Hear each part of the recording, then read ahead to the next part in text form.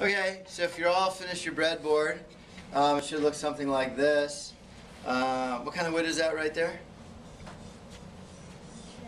Cherry, black walnut, Paduke. I think this is an ash. So this is a beautiful breadboard, beautiful layout. Looks nice. It hasn't been oiled yet. Again, remembering to always use a food grade oil to finish it. You want to rub it on with paper towels, give it a few minutes and wipe the excess off. Here's another breadboard that's a really nice style. This is that curve in there. Beautiful layout, no hole in it, but it has a really nice design to it. It looks like a tornado. I love it. Here's another example of a really nice breadboard. This one hasn't been oiled yet. You can see how that oil really brings out the color and the grain.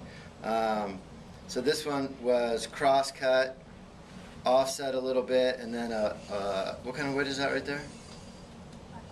Yeah, a walnut strip put in there to offset it. Here's some Purple Heart at the end.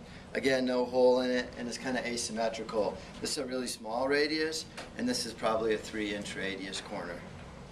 Again, you know, once this is fully sanded, the grain will really come out. And again, when you're sanding, you always sand with the grain.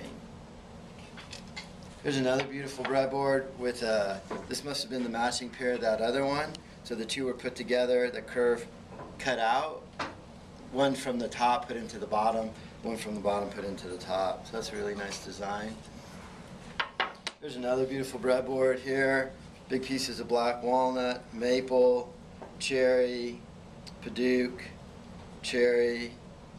Again, no hole. It is symmetrical. This is probably a 2-inch radius on all 4 corners.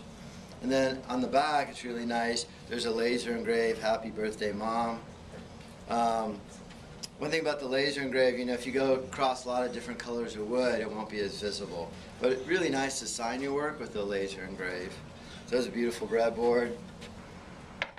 Here's another really pretty breadboard, maple, cherry, highlight with Purple Heart and Paduke.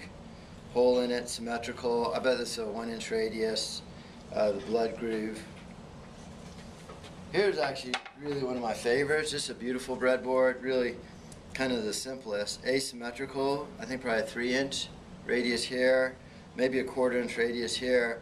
All maple with just a highlight strip of Purple Heart and black walnut. Here's another breadboard as well. Beautiful. You can really see that shine of the Paduke. What's that? Black walnut and that? Maple, yeah. Yeah. So those are the possible, you know, those are some of the breadboards.